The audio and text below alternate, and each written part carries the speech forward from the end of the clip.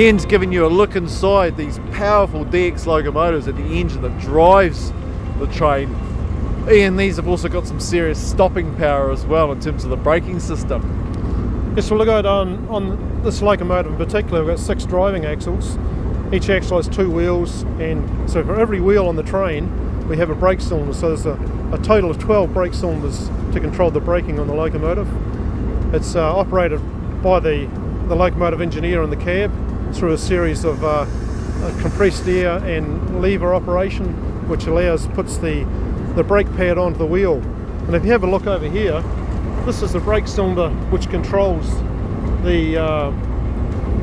which actually puts the brakes onto the locomotive wheel down here. Yep. It is a variable control, so you can vary the amount of braking effort you put onto the locomotive to slow the train down. What are those variables to take into consideration in terms of slowing down? Because there's lots of factors that will determine when and how much you need to apply brakes. Well, there's mainly 4 different variations. One of them is the gradient, so if you're going down a steep hill, you've got to brake pretty more than what you would on the flat area. So you're also slowing down for curves. You've got to consider the weather conditions, if it's wet or dry, because the wet weather will affect your braking, it'll make it worse. And there's also the speed of your train. You have to control the speed of your train with your brakes to slow down for different areas. And I guess if the train's heavy, the heavier, it's going to take more braking as well. Most definitely, yeah. The weight of the train is quite an important factor for slowing the train down, so you've got to be well aware. So with a heavier train, if you want to stop somewhere, you've got to start braking further out to slow that train down, to be able to stop at that area you want to stop at.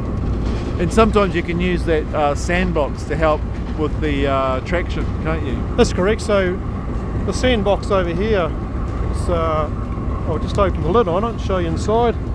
So this box here is full of sand, and we use that for traction. It actually sprays a minute amount of sand on the rail when we're going up hills to stop the wheels from spinning. It's also used in emergency braking, where when you put the train into emergency brake, it sprays some sand on the rail too to enhance the braking capabilities of the locomotive and the train.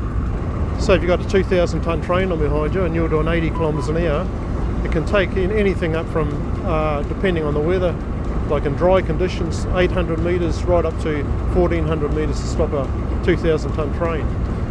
Whereas a motor car would take how long? How much? A motor car usually at 80 kilometres an hour on a dry road would probably take 60 to 80 metres to stop. Hey, well, thanks. And this is really important stuff when we're considering train safety. So, cheers, Ian. Thank you.